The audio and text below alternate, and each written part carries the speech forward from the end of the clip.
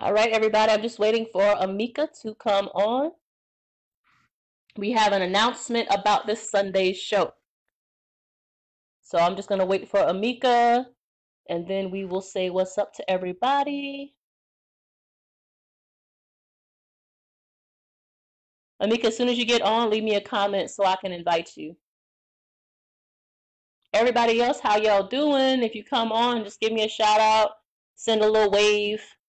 I'm just waiting for Amika so we can do this conversation for you guys.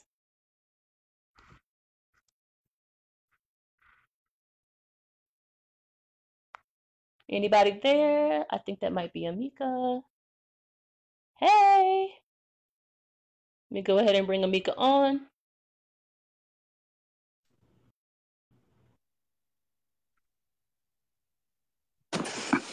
Hey. There you are. Yes. Hey, everybody. Hi, everyone. Everybody on my page. Get the people on here. Everybody on my page. Y'all see me live? Come watch right now. I see Smooth Ace just came. Come on. Let's see what we got. Rura, that's Rami.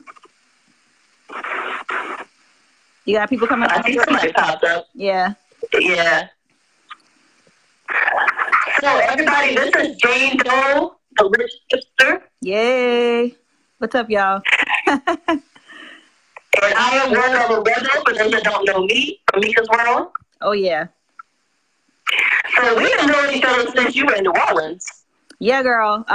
We were actually a part of a hip-hop trio. Well, was it a trio, quartet? It was a group. It was 4 people, yeah. Yeah. Yeah. Back in my NOLA days.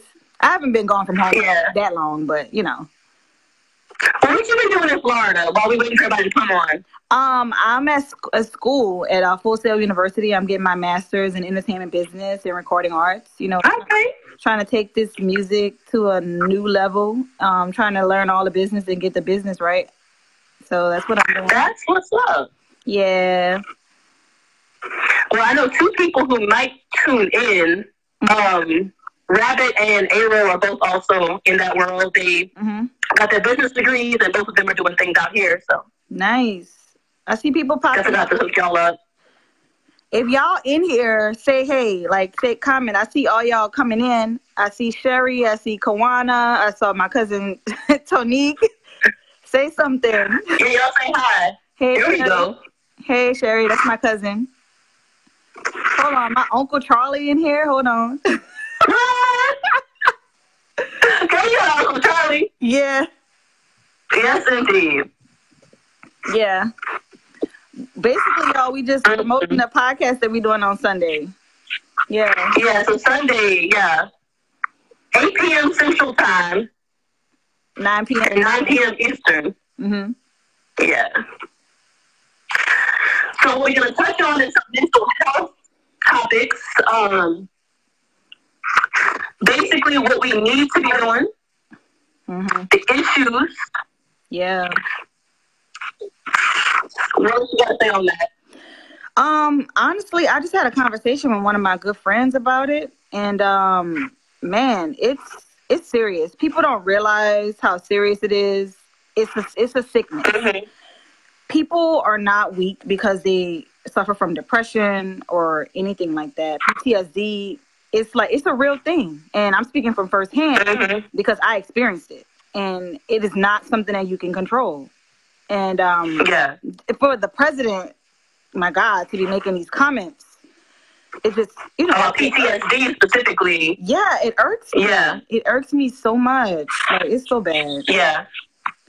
Yeah, man. So on Sunday, y'all, December 18th at 8 p.m. Central Time, we're going to be talking about depression, PTSD, anxiety, all of it. Yeah.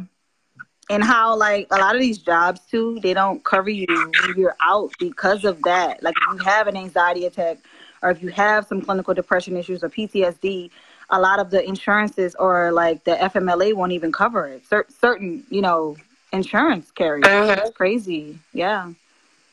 It's insane. And mental health, one of the things that we're going to be talking about is the necessity of treating it is just as serious as physical health concerns.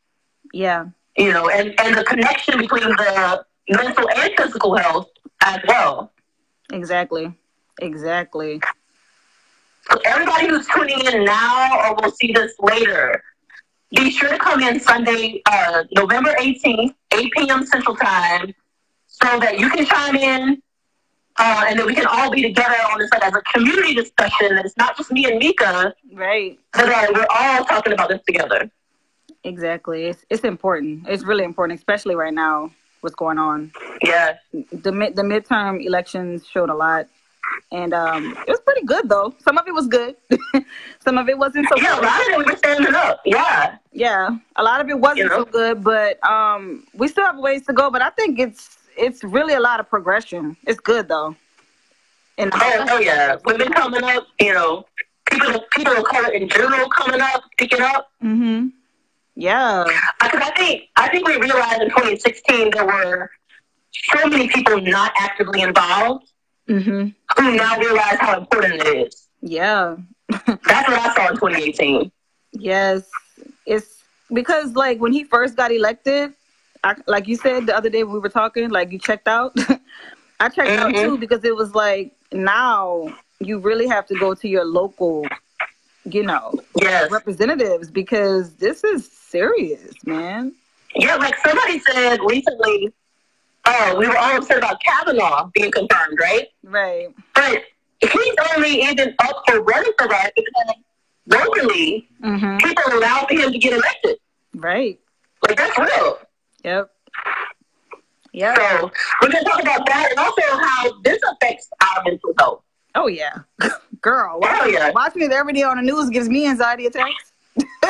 No lie.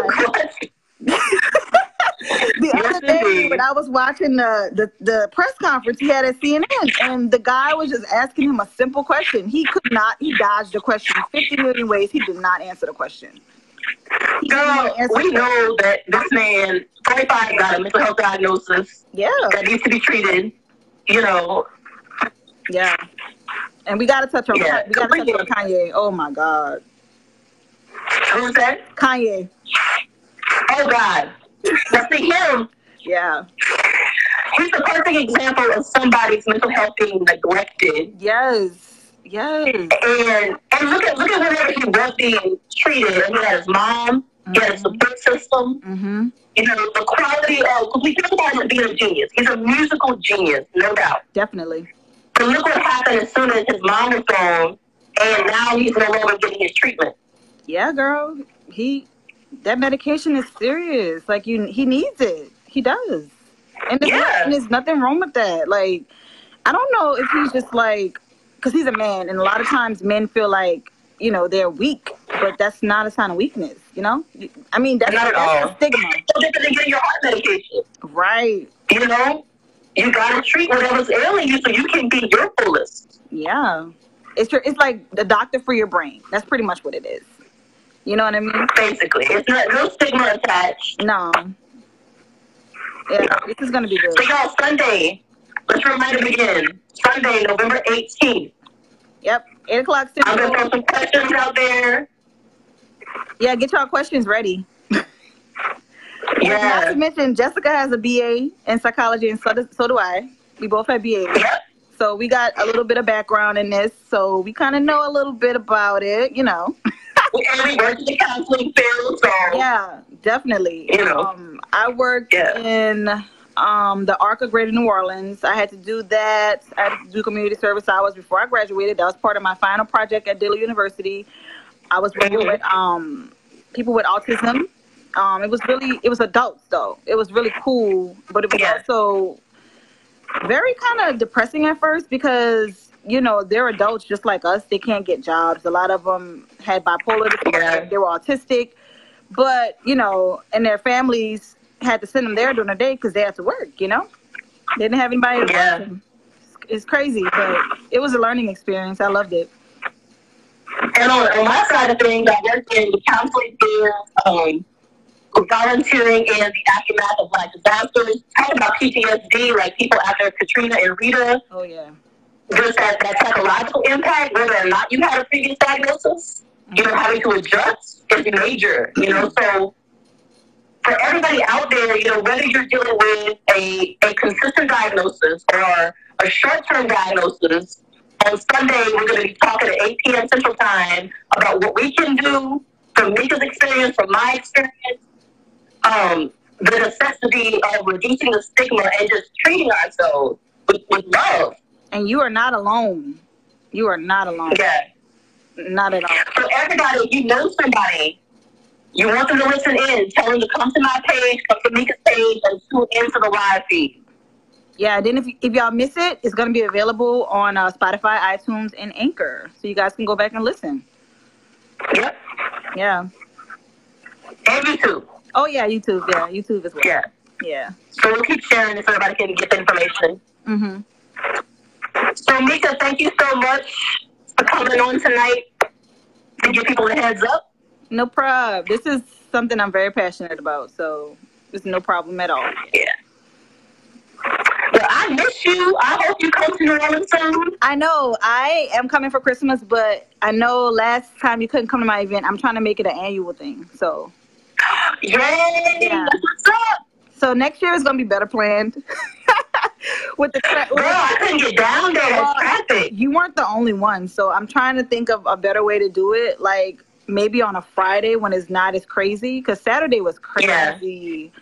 Yeah. But we had the crowd out there. But I think we can make a crowd because like. Oh yeah. Yeah, people were like just stopping and listening. So yeah, I'm trying to make it an annual thing. So I'm working on that too. So next time, that's what's up. You'll be there. Oh yeah, definitely. Yeah. All right, well, hit me up when you get into New Orleans for Christmas, too. Oh, yeah, no doubt. I'll still be doing, like, portrait readings and stuff like that. I haven't even been on a portrait scene down there since I've been back. When I come back to visit, I never have time to go. Yeah, they got several monthly ones that come up. Yeah. Like, Pass It On. Oh, really? John still does an event. Okay. Yeah. There's a couple of them. I heard Shakespeare's back doing stuff. That's Sweet Lorraine's. Is that true? Yeah, I believe so. Oh my God. On Tuesdays. Are you serious? Yeah. I definitely got to go back to that. I love them. Yes, ma'am. Okay, girl. Don't look out for Mika in New Orleans, because when she comes out, we're going to do this again. Oh, yeah. Definitely. All right, y'all. Sunday, November 18th at 8 p.m. Central Time. Yeah, thank y'all for watching now. But get ready for Sunday. Get y'all questions ready. We're ready for y'all. Yes. All right, peace. All right, peace, Mika. Bye. Bye, y'all.